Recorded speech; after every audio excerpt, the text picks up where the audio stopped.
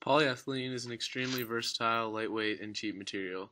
These, among others, are a few of the countless reasons why it has become one of today's most widely used and dynamic plastics. A common variety is low-density polyethylene, which is often used to hold and carry purchased items from a retailer. While low-density polyethylene may be recycled into new products, it is not biodegradable.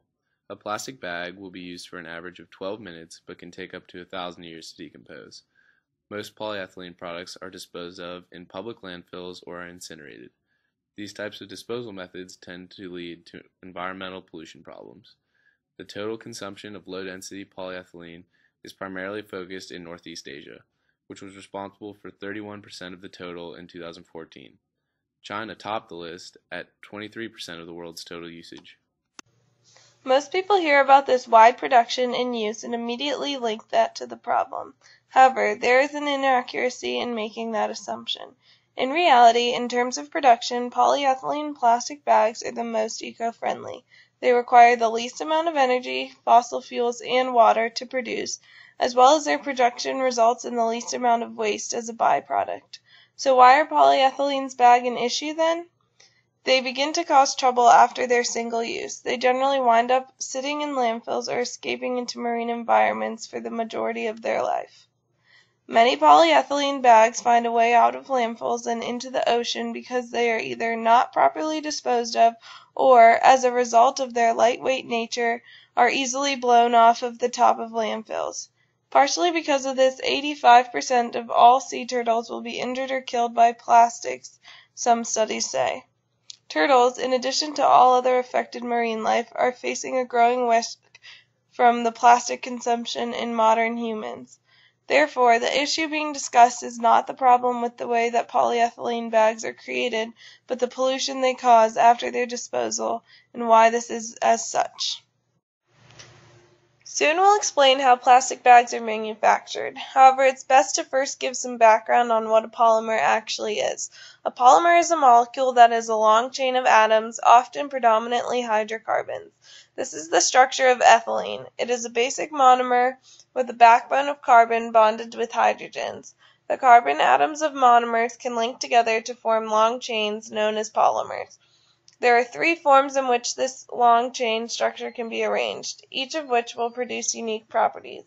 These forms are linear, branched, and cross-linked. When a polymer forms linearly, all of the carbon atoms are linked together in one long continuous chain with few to no splits or forks. This allows the polymer to be tightly packed and forms high-density polyethylene.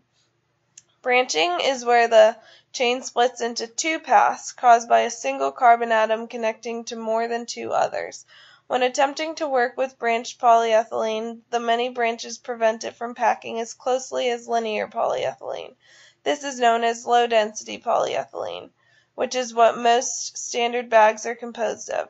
Having a lesser density allows low-density polyethylene to be both lightweight and flexible, while its long chains still allow it to make remarkable tensile strength.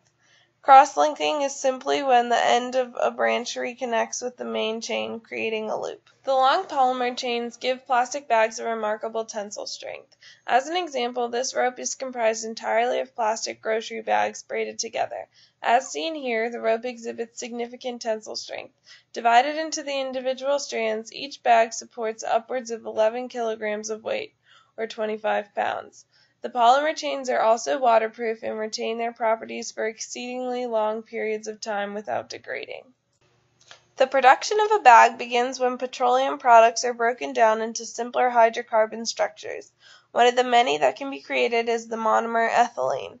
This C2H4 molecule, while in a gaseous state, is introduced to a catalyst, often a type of peroxide, which accelerates its transition into a polymer chain. Other monomers are sometimes added into the mix as well, creating copolymers with specifically unique properties. This newly created polyethylene is a thermoplastic, meaning that it has weak secondary bonds, and thus can be reshaped via heating many times without losing its properties. At this stage, it is often shaped into pea-sized resin pellets for storage or transport to specialized facilities. When it's timed, the polyethylene pellets are blended with additives to change specific qualities such as color or UV resistance. They're then fed into an extruder heated to 380 degrees Fahrenheit. The pliant plastic is then extruded into a small bubble to which air is added. This bubble of plastic is expanded both upward and outward until it reaches a height usually exceeding 20 feet. Whether the bubble is drawn upwards more or allowed greater expansion determines if the polymer chains are aligned to better handle strain in vertical or lateral directions. The plastic cools as it is stretched, causing it to crystallize slightly, but not fully, as the irregular branches prevent full crystallization. This process is known as blown film extrusion. The plastic bubble is then rolled into flat sheets and taken to specialized machines where it has bag edges heat sealed on and tearaway edges perforated in place.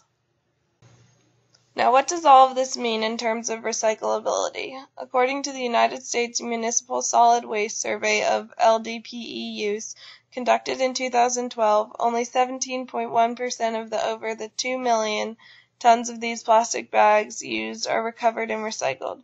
This indicates the issue is not in the physical recycling of LDPE, but it is in the accessibility of the recycling. Many curbside recycling services do not accommodate number 4 plastics. This actual process of recycling LDPE requires extensive cleaning of the material, multiple phases of melting it, and a return to the pellet form it had during pre-production. This recycling is not consistently offered because it is expensive and time-intensive. However, when used, it is effective and a much better option compared to landfill disposal. Therefore, increasing the accessibility to recycling plastic bags has the potential to greatly decrease the environmental risk they pose.